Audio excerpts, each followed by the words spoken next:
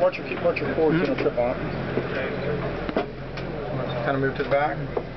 Need a hand, you got it? I'm used to getting on and off the boats. So kind of move to the back. Okay.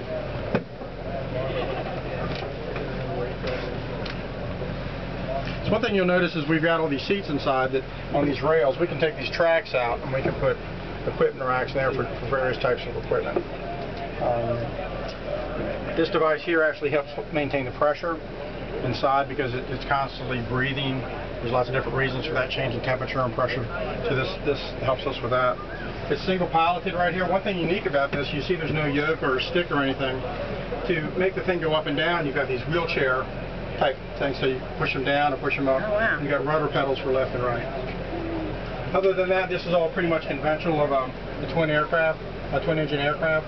The big difference is the valve control system. This is how we control the pressure in the bag, which is extremely important.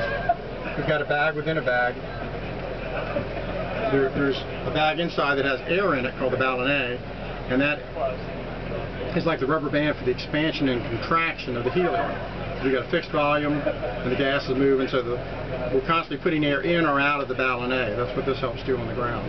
But we also have valves to, if we get too light, the problem with an airship is you burn all your gas off, you keep getting lighter and lighter, and you can't get down. So we can actually release some of the helium so we can come back down. So that's the biggest difference you'll see right here. Other than that, it's pretty much standard stuff. Are your pilots Navy folks? Or are they contracted? No, our main pilots are contractors right now.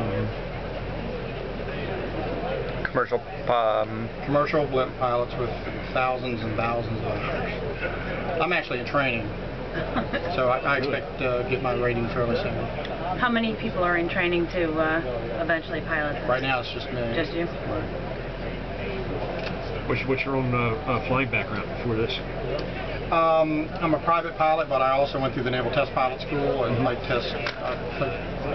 testing marine helicopters for like 15 years as a backseater type of person. That's why I really like this, because I'm really a mission systems person, and I can put lots of stuff on here, and we can test lots of stuff on it. That's what really attracted me to the airships. How involved is flying one of these as compared to a conventional airplane? This airship is all cables and pulleys, so there's no hydraulic boost. So after a while it can get very fatiguing, because when you push that pedal, you're essentially pushing a barn door at the back, and that's with your foot. There's some mechanical advantage, but other than that, it's you. So if there's lots of turbulence and you're working really hard, it can be relatively fatiguing. So even though it's single pilot, we like to fly with two pilots, an hour on, an hour off, so everyone stays fresh throughout the mission. Because the typical mission for us is about 6 hours. Like I said, this ship can stay up for 24 hours if we rig it correctly, have enough people on board. But a typical mission is 6. The longest I've personally been, not this ship, but a ship like this is 14 hours. Me, 2 guys, 14 hours, and that turns out to be a long day. The wheels, what are they called? Called the elevator wheels. Elevator wheels, that's right. That controls the pitch.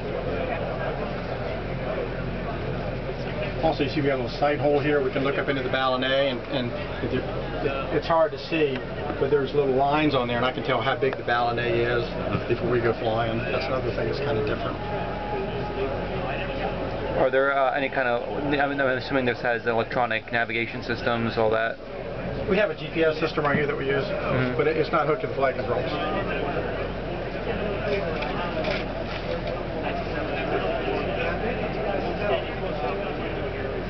That back panel comes out, we can actually, the blue thing, it comes out and we can access back there as the fuel tank, and also it's called the air box. Just a big box, and we got fans to push air into the box, or a valve that opens to let the air out, depending on what the ballonnet is doing. So if we have an emergency flight, we can go back there and tend to some different things. Also under that seat right there is a bunch of ballast bags. If we get in trouble, we also have ballast bags up here typically. So if we're in flight and we get in trouble, we can take these bags, we cut them up with a razor blade, and we drop the pellets out. If we're too heavy, like in a balloon, to drop sand, well, we have ballast, so that's another one of our safety. How heavy are those ballast bags combined with? 25 pounds each. 25 pounds each. How many does it carry?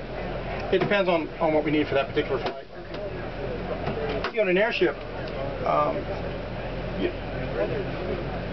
something really unique is we can be heavy, we can be at equilibrium, or we can be light. Most other aircraft don't do that. It's kind of like a submarine. Yeah. So if we take off heavy, and say we take off 200 pounds heavy, and we burn 200 pounds of fuel, then we'll be light. We won't sink and we won't climb. Say we burn 300 pounds of fuel, then we're going to start climbing. So there's a lot of calculations we do before flight. How long we're going to fly, how much fuel we're going to burn, how heavy do we want to be at takeoff. So just before we take off, the last thing they do is they ballast us. What they'll do it's called a weigh-off procedure. They'll take the airship and they'll put bags on or off until we're right at equilibrium. We're not climbing or falling just before we fly. They don't care what we weigh, they just want us at equilibrium. And the pilot says, okay, I'm going to fly for 6 hours, I want to burn 300 pounds of fuel, so I need 300 pounds of weight on board.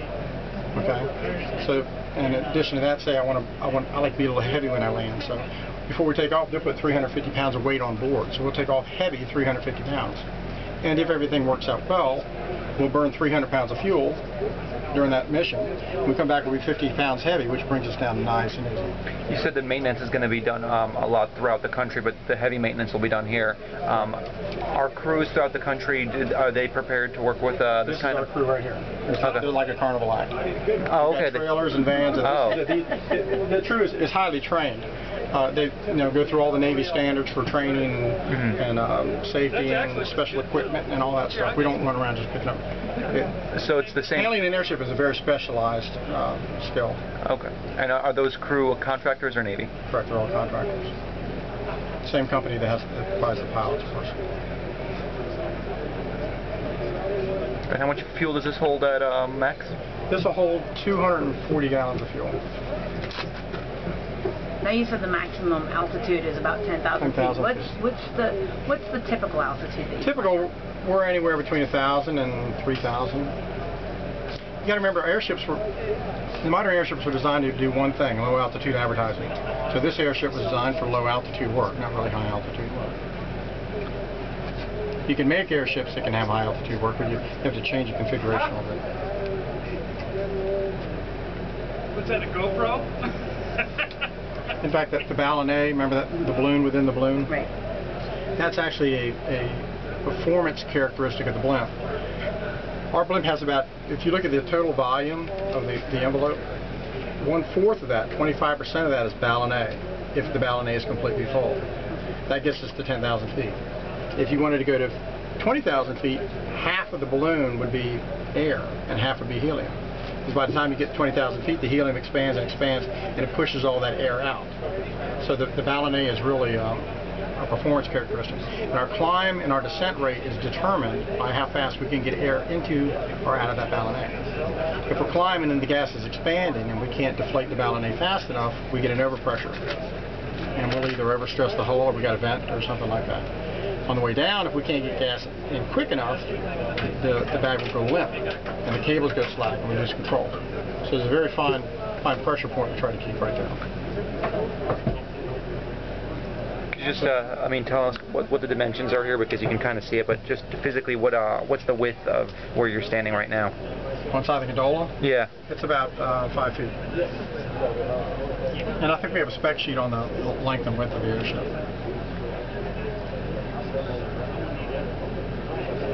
Any other questions? I think I'm good. You do it?